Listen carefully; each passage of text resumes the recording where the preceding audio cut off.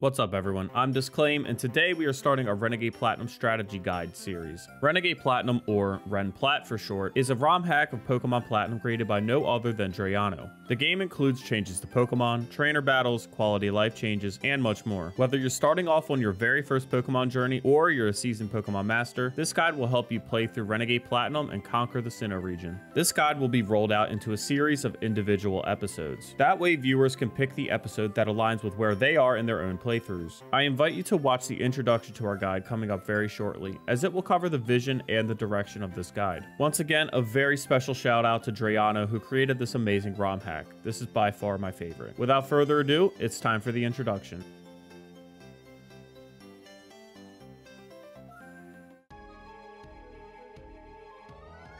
Before hopping into the aspects of the game itself, we need to cover a few things about the strategy guide. It is important for you as viewers to know the direction of the guide and what it aims to be prior to viewing. For the strategy guide, I went ahead and played through Renegade Platinum as a hardcore nuzlocke, so we will write this guide with that rule set in mind. If you're unfamiliar about hardcore nuzlocke rules, I'll include a video in the description below to help you learn about it. However, casual runs can also use this guide, as they will most likely have less constraints than a hardcore nuzlocke. This guide aims to help anyone and everyone, no matter what prior Pokemon experience they have or how they choose to play the game. For the purposes of this guide, I went ahead and caught every Pokemon available when available in Renegade Platinum. Well, just kidding. Why would you do that? That's cheating and not hardcore nuzlocke rules. Well, every Pokemon run or playthrough is different. Catching every Pokemon accounts for all the possibilities of Pokemon you as viewers may have at your disposal at any specific battle. So if you see a lot of Pokemon in my boxes throughout this footage, mind your business. Alright, now it's time to talk about what our guide will cover. Number 1, boss battles. We will be breaking down and analyzing every major boss battle within Renegade Platinum. This includes gym leaders, rivals, Team Galactic fights, and other boss battles along your journey.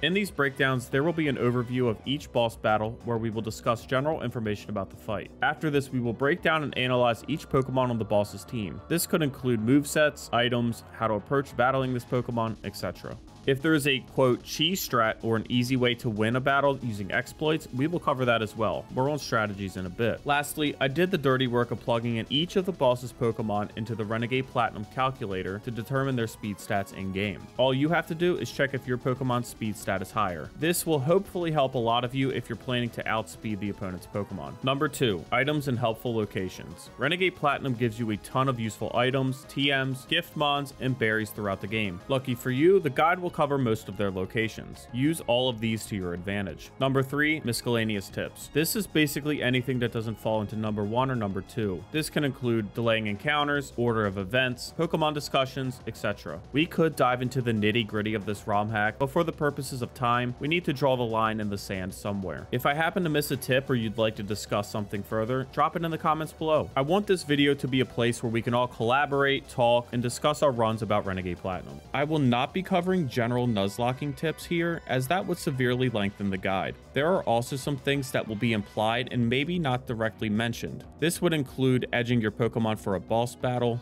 using battle items that will benefit you in your specific situation, such as a berry to cure a status move or a damage boosting item to secure a kill. This could also include using a super effective move whenever possible, and grabbing one encounter per route if you're using hardcore nuzlocke rules. I truthfully debated whether or not I should cover encounters in this guide, but as of right now, I believe that would make the guide too long. Instead, I will highlight Pokemon where they excel in the boss battles we are covering. The encounter coverage might change, or I might just make an entirely separate encounter specific document, but we'll see. Now it's time for some disclaimers.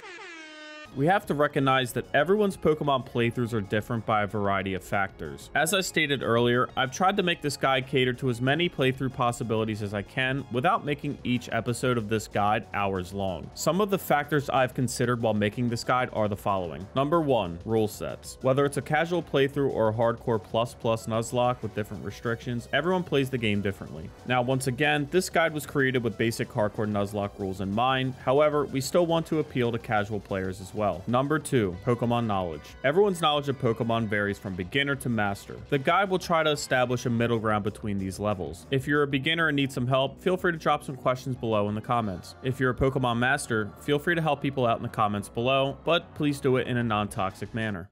Number 3, luck or RNG. The last but most important factor to consider while making this guide is in fact everyone's luck or RNG. Everyone's luck and RNG is different. I may get an encounter with great IVs and a good nature where you might get a bad one. Critical hits can happen in some of the most unopportune times. A Pokemon may underperform for me and I might say it's not good, but that Pokemon could do great for you. Encounters, Pokemon IVs, natures, damage ranges, move accuracies, critical hits, you get the idea. They're all different in each and every playthrough. It is almost impossible to write a strategy guide to match every single possibility in battle. So I don't want to hear, Actually, this claim, my Pokemon died fighting a Pokemon you said it would beat. It's all your fault. look, luck and RNG happens, and it's a double-edged sword sometimes. It's one of the things that makes all Pokemon playthroughs special and unique. So keep all these factors in mind, and we will try to account for as many possible situations within this guide. Now let's quickly talk about strategies. We will try to cover as many strategies as possible for each of the Pokemon boss battles. There's so many different strategies and ways to win each Pokemon battle. And if we talked about every single one, we'd be here for, well,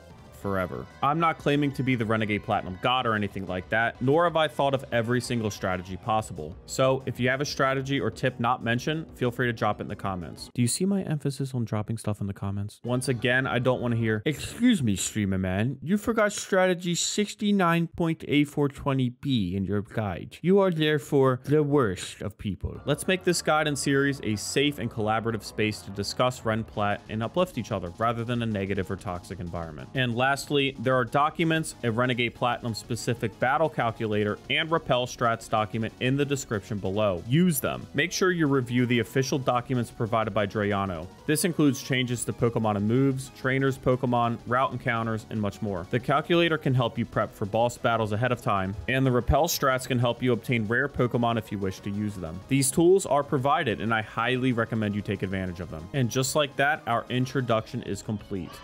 Now, let's watch Blissey's health bar go down, beg for Cynthia's mercy, and hop through the distortion world right into this.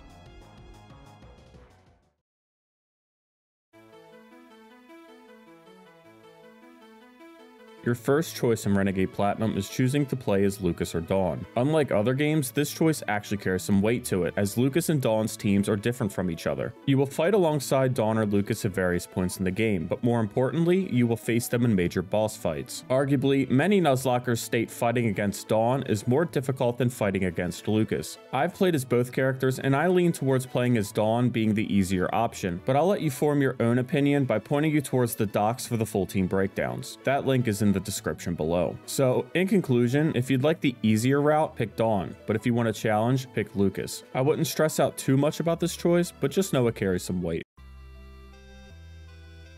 Choosing a starter is a key decision in Renegade Platinum. Don't worry, because you'll gain access to the other two starters you don't pick shortly after this, so you won't technically miss out on any of them. Now, with that being said, the real consequences of this action is which starter you inevitably give Barry and Dawn or Lucas. The starters work in a rock, paper, scissors fashion. Barry will always choose the starter with the type advantage versus yours. This inevitably leaves Dawn or Lucas with the starter not chosen, which will always have the type disadvantage versus yours. You will fight Barry more times than Dawn or Lucas throughout your adventure. Therefore, it would be in our best interest to force Barry to pick the weakest starter here. And remember, we have access to the other starters in Sandgem Town. Now, you could debate what the best starter is, but ideally we want to force Barry to pick the worst starter, which is unfortunately Piplup. To do this, we will grab Chimchar. Look, I love Piplup and Empoleon, but the Chimchar and Turtwig lines are miles ahead of Piplup and Empoleon in Renegade Platinum. Infernape is one of the best Pokemon in the game due to its high speed, impressive move pool, and its ability to be a mixed attacker. Torterra is a great physically defensive tank and has access to the hidden ability Shell Armor, which means Torterra can never be crit. Empoleon has a great defensive typing and is a good Pokemon, but Infernape and Torterra are simply too good to give to Barry, unless you want the challenge. Lastly, Empoleon's hidden ability Vital Spirit doesn't really improve Empoleon's impact on the game, whereas Iron Fist on Infernape and Shell Armor on Torterra are game changers. I highly recommend saving and resetting for a Shell Armor Turtwig if your rule set allows it. You can reset for Iron Fist Chimchar as well, but I would say Shell Armor Turtwig is a must, so save your game before picking up Turtwig. Shortly after entering Sandgem Town, we will enter the Professor's Lab. After some dialogue, we can access the briefcase at the top right of the lab. This is where the starters we did not pick earlier are located. Make sure you pick them up if your rule set allows it. Lastly, we need to go home and say goodbye to Mom. Mom will give us a free Eevee for our adventure. Once again, you can technically reset for a good nature or good IVs here. You can technically do this for all gift Pokemon throughout the game if your rule set allows it. Now we are ready for our first official boss battle. The first Lucas or Dawn fight is shortly after Sandgem Town. This fight is honestly very straightforward, considering Dawn or Lucas's only Pokemon is the Sinnoh starter with the type disadvantage against ours at level 9. Level up your starter and you should easily beat this battle. Welcome to Jubilife City, and there is a lot to do, so strap yourself in. First, we need to go to the trainer school in order to progress the plot. Grab the scope lens while you're here, and you can get the hidden power TMs after battling the 2 students in the top right of the school. Lastly, the farmer girl in the school will also give you a free baby Pokemon egg, which is very valuable this early in the game. Now, I want to mention something if you play with a no duplicate rule set like a traditional hardcore nuzlocke. One of the potential egg options here is a Togepi. You will get a guaranteed Togepi later from Cynthia in Eterna City. Thus, getting a Togepi in the trainer school would essentially be a waste, as you are guaranteed one very soon. To avoid this situation entirely, just save your game before talking to the farm girl. You can always reload your save if the hatched Pokemon happens to be a Togepi. There's a small chance of this happening, but it's possible, so I wanted to make sure I mentioned it. With that out of the way, head to the Pokemon Center and battle the reporters. Once you defeat them, they will give you the Kanto starters, Bulbasaur, Charmander, and Squirtle. The Kanto starters received some tweaks, so I highly recommend checking the documents for those changes. After this, go to the tall apartment building in east of Jubilife City to pick up the Quick Claw. Now head west and go to the Jubilife TV building and talk to the girl with the headband. She will give you the facade TMs. Continue further west until you enter the gate. There will be a fisherman inside that will give you the old rod. Keep going west outside of the gate to Route 218 and pick up the Water Pulse TMs. It is recommended we use the old rod we just got to fish for an encounter here, considering the other encounters aren't available until after we get Surf much later in the game. Finally, head north of Jubilife to Ravaged Path. Inside, grab the Rock Tomb TMs and the Expert Belt, one of the best held items in the game. With all this completed, we are now ready to fight Barry.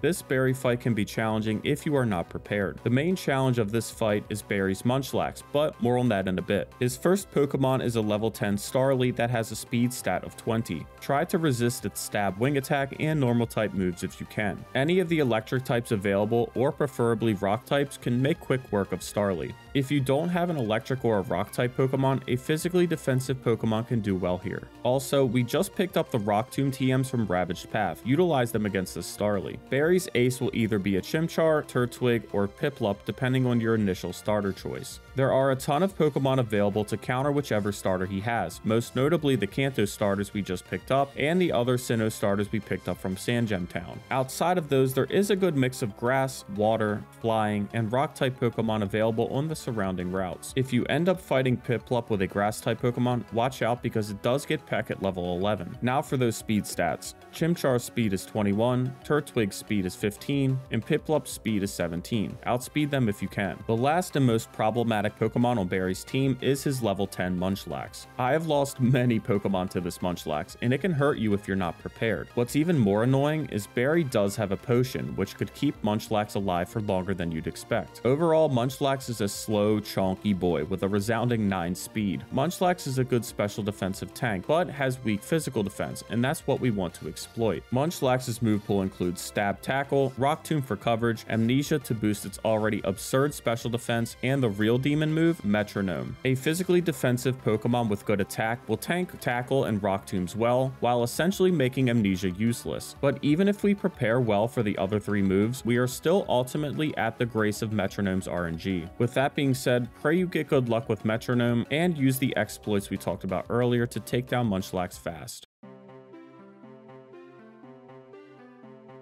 With Barry defeated, it's time to head to Oreburgh City, but there's a few things to grab along the way. The Silk Scarf, Endure TMs, and Soothe Bell are all on Route 204, the same route we fought Barry. Next in Oreburgh Gate, the hiker will greet you and give you an HM. Oreburgh Gate's bottom floor contains the Flash and the Brick Break TMs. You'll have to use the bike to navigate the bottom floor. Wait, we have a bike? Oreburgh City has a lot to do as well. First, head to the Pokemon Center and battle the reporters again. This time they will give you access to the Hoenn starters, just just in time before Roark. After this, head north to Route 207 and grab the hard stone. Now we have to progress the plot so Roark can go back to the gym. He is south in Orberg Mine. On your way, stop by this house, which is home to no other than Steven Stone, the real Hoenn champion, not you, Wallace. Mr. Stone will give you a free Beldum as a gift. Yeah, a free Beldum. This game is awesome. Now into the mine to find Roark. The muscle band, a great held item, is in here, so do not miss it. Roark is in the bottom portion of the mine, chilling next to some rocks. If you talk to him, he will tell you some lore and give you a free evolution stone. Now a word of warning. It is very easy to fat finger through the Roark dialogue and accidentally pick the water stone. I've done this many times before, so take your time through the dialogue and pick the stone you actually need. If any of your encounters so far are stone evos, I recommend you pick the stone that benefits them. Having a fully evolved Pokemon going into the first gym is absolutely busted, but also remember we got a free Eevee from Mom. All of the Eeveelutions are stone based in Renegade Platinum, which is a very nice quality of life change. I usually choose the Eeveelution based on the nature or the IVs of the Eevee I received. For example, if your Eevee has a good special attacking nature or IVs, you could pick a special attacking evolution. You could also pick the type of evolution that your box of Pokemon is currently lacking. These are some things to consider, but honestly, you can't go wrong with any of the evolutions. All of them got moveset buffs, and a few got base stat changes you can find in the documentation. I personally picked Umbreon for my initial playthrough, but honestly, they're all fantastic. With the evolution stone obtained and Roark back at the gym, we are ready to fight for our first gym badge.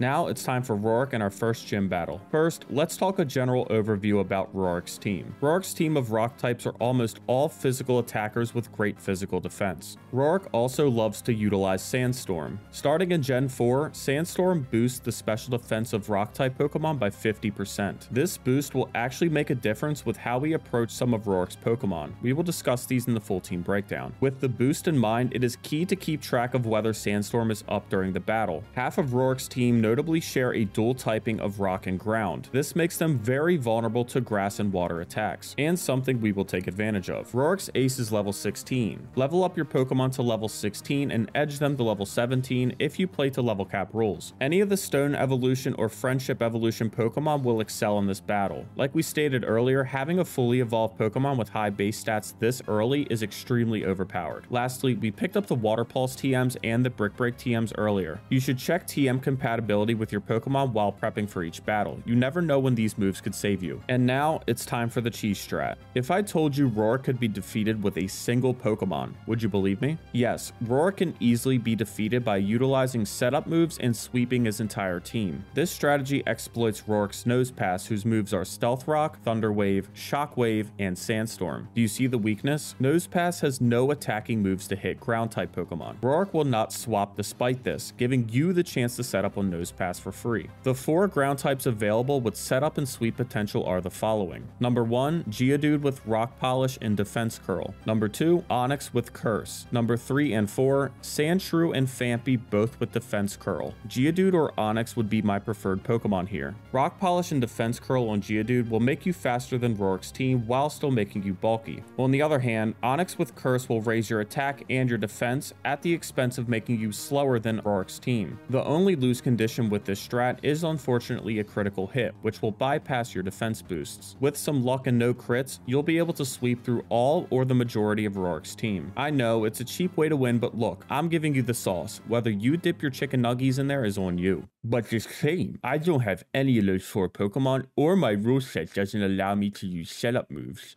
Don't worry, I've got you covered. Let's break down each of Roark's team and how to approach battling them. Roark's first Pokemon is Nosepass. Nosepass has a speed stat of 18. As stated earlier, Nosepass cannot hit ground type Pokemon, so they are the preferred counter. If you don't have a ground type, a grass type, preferably with good special defense, is probably the next best thing, as they resist Shockwave. Nosepass is a better physically defensive tank than it is a special defensive tank. However, if Nosepass uses Sandstorm, it will boost boost its special defense, therefore making it a better special defensive tank within Sandstorm. This is one of those situations where Sandstorm is actually going to make a difference, so keep in mind whether Sandstorm is up. Using HP recovery moves can also be beneficial to prevent Sandstorm from chipping you down too much. Lastly, Nosepass holds a Smooth Rock, which will increase Sandstorm's duration from a standard 5 turns up to 8 turns max. Next on Roark's team is a Bonsly with a speed stat of 12. Bonsly is carrying a Rindo Berry, which reduces the damage of super effective grass type moves by 50%. That being said, avoid using grass types on Bonsly if you can. Bonsly's moveset is Stealth Rock, Brick Break, Rollout, and Defense Curl. This Bonsly loves using Defense Curl to boost its already high physical defense and the power of Rollout. Use a physically bulky special attacker to exploit Bonsly's weak special defense. Even with Sandstorm boost up, Bonsly still has weak special defense. Take down Bonsly quick before it sets up too many defense curls or stacks rollouts. Geodude is next on the list with a speed stat of 15. This Geodude has a lot of attacking potential, especially with its item the Expert Belt, which boosts the damage of super effective moves by 20%.